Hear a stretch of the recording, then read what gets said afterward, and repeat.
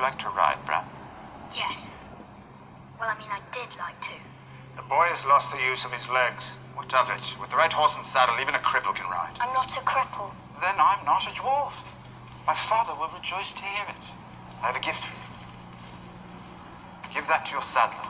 He'll provide the rest. You must shape the horse to the rider.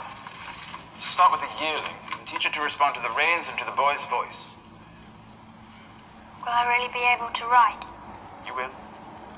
On horseback, you'll be as tall as any of them. Is this some kind of trick? Why do you want to help him? I have a tender spot in my heart for Cripples, Bastatds, and broken things. You've done my brother a kindness. The hospitality of Winterfell is yours. Spare me your false courtesies, Lord Stark. There's a brothel outside your walls. There I'll find a bed, and both of us can sleep easier.